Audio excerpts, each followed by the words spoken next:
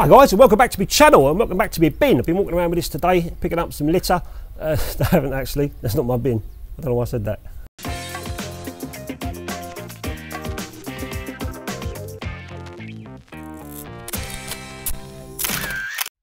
Today I'm going to be taking some photographs around the streets, doing some gritty street photography.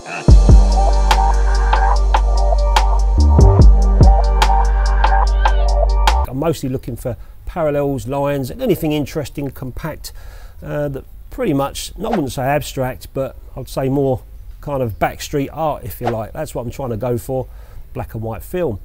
Inside this I've got a roll of HP5. This is a Chinon CE5 camera. I've got a yellow filter on there. Got a roll of HP5. It's expired 2013, but it's not the best expired bunch I've ever tried. The last few rolls, the film base has been quite dense, quite heavy. In other words, you can't, it's not as transparent as normal fresh HP5, but I've got a feeling this stuff was stored badly in the past, so it's kind of eroded a little bit or gone off. But it is what it is. It's still film and I can still take pictures with it, and you know, once I get the light shining through it, I can still get a reasonably good print or a scan.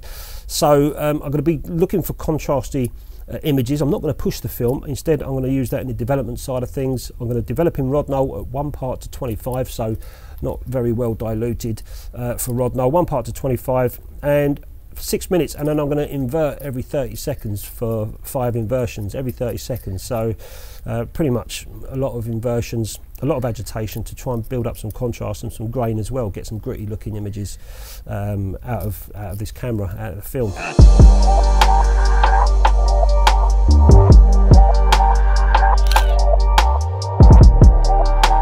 So this is an old theatre that's it's not open, it hasn't been open for a long time by the looks of it. It looks pretty derelict. I've been in here once years ago.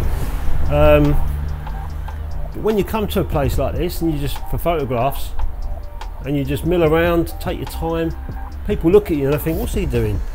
You know, when you've got a small little tiny camera. But just spend a little bit of time around looking at the architecture, looking at some of the deterioration, the flakiness of the doors, the cracked pipes, the signs that are completely just eroded.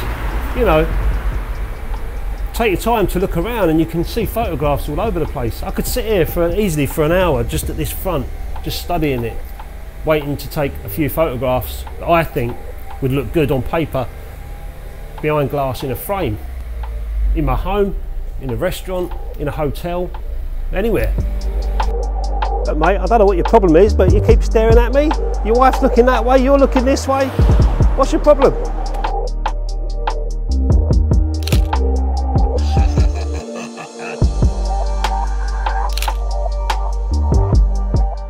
But sometimes the real magic is when we go around the back of these buildings where no one really goes. Because it's out of the way, it's not an eyesore, because no one goes there. Let's go around the back and have a look.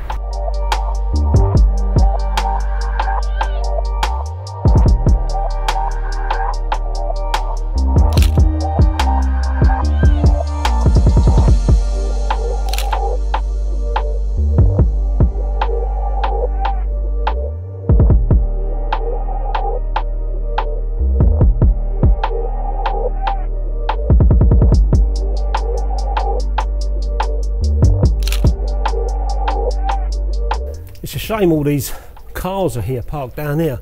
I reckon this would make a nice photograph, but of course with the cars in the way, it just looks naff.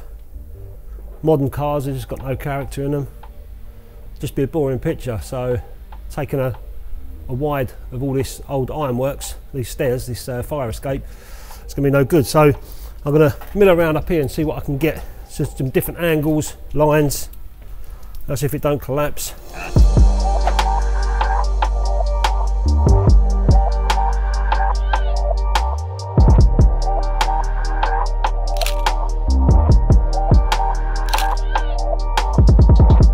And right opposite there's a nice building too.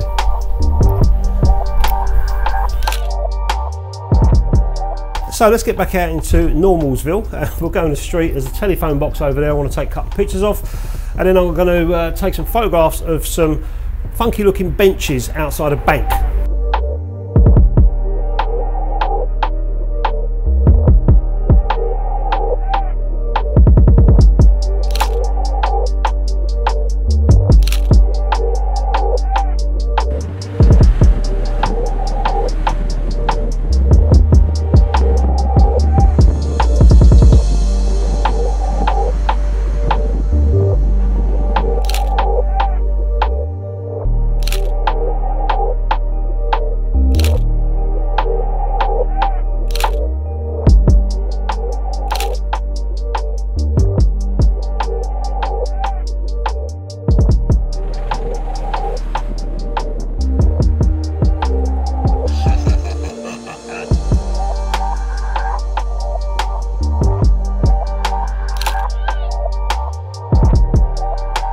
see it as there's different types of street photography. Whenever you say to someone what sort of photographer are you, and they go, I'm a street photographer, instantly you think that they're out taking photographs of people.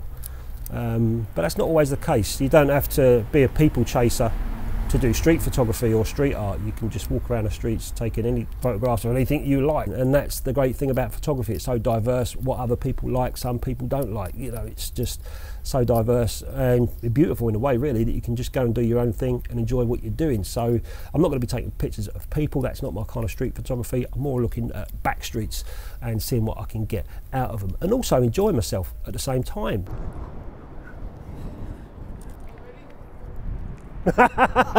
So I didn't see you there, mate. I don't think I had my glasses on. I couldn't see over here. Hey mate, do you mind if I take your photograph? Yeah, just look into that camera there. Cheers.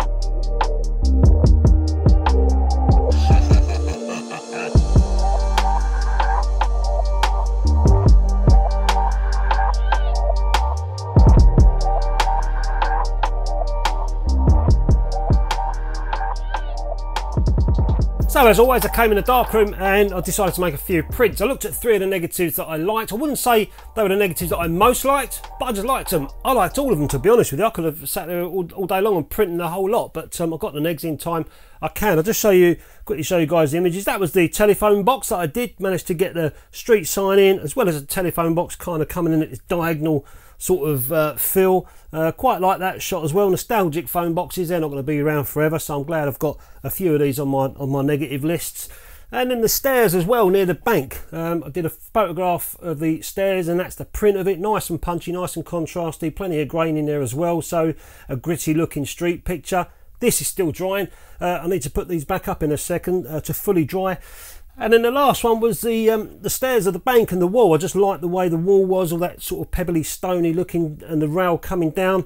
And the stairs as well, you saw me on the enlarger. I just needed to cover this area slightly as I went down to stop this getting too burned out. But it worked out really well. These are going to go on my Etsy page, guys. If you want to support the channel and purchase a print from the SFLaB channel, these are going on the Etsy page. I'll put a link in the description to this video. I'll get these dry. And you can see these are the test strips behind me. I didn't waste hardly any paper making any test strips. Pretty simple negatives, simple photography, simple printing in a darkroom. I did make a few errors when I was trying to make some prints, mainly crap on the negs, but I got that off and made good with reprints. So anyway, I hope you enjoyed the video. Thanks a lot for watching. As for street photography, is whatever you want it to be. Whether you like to have people in your photographs or not, whether you like to have rabbits, cats, dogs, whatever. I enjoy going around back alleys and taking photographs of gritty and grainy stuff. That's what I've got in this video. So anyway, guys, thanks for watching. Don't forget to support the channel if you want to purchase those prints. They'll be on Etsy. I'll catch you next time.